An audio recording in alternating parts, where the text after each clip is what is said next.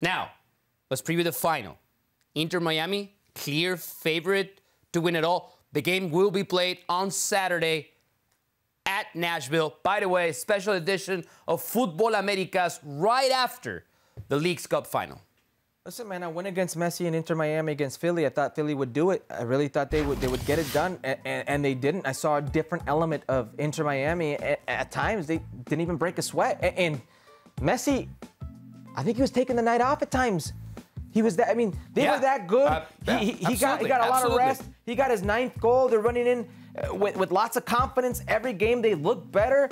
I mean, that's, again, you know, good defensive outing by Inter Miami. They seem to be getting stronger, more cohesive, well-coached, and still have players who haven't even played. Facundo Farias, you know, Tomás Avila, the center back. There's still players that we've not even seen. You know, Dario Gomez, we've not even seen the best of him. So I think this team can get better. And they've got a player that's just so special in these big-time moments. I'm not going to bet against them. That said, Nashville, it wouldn't be a surprise to see Nashville win this game because they are made for this tournament setting. They're made to defend like animals. They're made to transition. They're made off of set pieces. Walker Zimmerman has had the best Leagues Cup tournaments of any Walker defender. Zimmerman is Fabio Cannavaro playing Leagues Cup. Ridiculous. It's been amazing. Ridiculous. It's a total 180 what we saw from him lately in the U.S. Men's National jersey. You're trying to cover all bases. I want you to commit. No, Inter Miami, big favorites. Okay. Yes. What was so hard about that? I told you. I find no reason to bet against Inter Miami because if there was going to be one night in which things were not going to go absolutely their way, was going to be tonight at Philadelphia Union, and they ended up winning 4-1. First Leagues Cup final between MLS clubs. That's big. That's not a small detail. That is a big detail. The final will be on Saturday, and again, we will have a special edition of Fútbol Américas next Saturday, recapping everything that's going to happen. Would it surprise you if Nashville wins? I would be surprised if Nashville wins. I wouldn't. Miami's on a roll. Miami's on a roll, and when the stars, Miami are favorites. When the stars align, and I think they will win, but it would not surprise me. But were you ever a part of the team? Right? That probably was not that good, but you started and you just went on a roll, and there was no.